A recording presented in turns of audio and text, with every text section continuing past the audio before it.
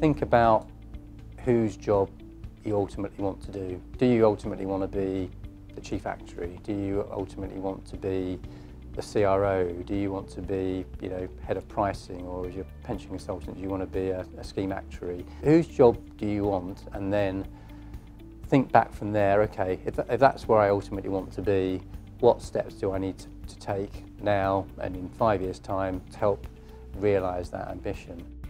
Actuaries have always been data scientists. It's fundamentally what we do. We analyse data and we reach conclusions and we communicate those conclusions to our various stakeholders. That hasn't changed. What perhaps has changed is that actuaries don't have the monopoly on those skills, and perhaps they had more of a monopoly in the past. They don't now. There's more competition, so we need to demonstrate that we really are adding value in those areas.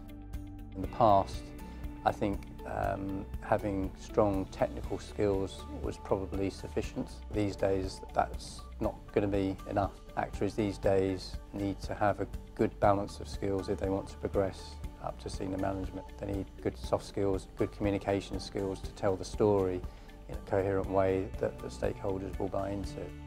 In some senses, the people that you're communicating that to, who are the ultimate decision makers, don't really care about that 95% of technical work and the technical brilliance and accuracy that went into it. All they care about is that 5% messaging that you give to them in a board meeting or a committee meeting.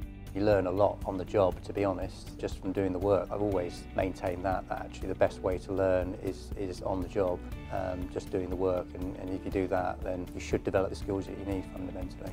A big part of this is down to the individual, so there is more scope these days for individuals to put their hand up and say, look, I want to challenge myself, I'm actually quite keen to see how a board meeting works, can you invite me along? I'm not expecting to run the board meeting, but can you give me a 5-minute slot that I can talk about with you next to me to give me that experience? And I think probably in the past that wouldn't have been considered.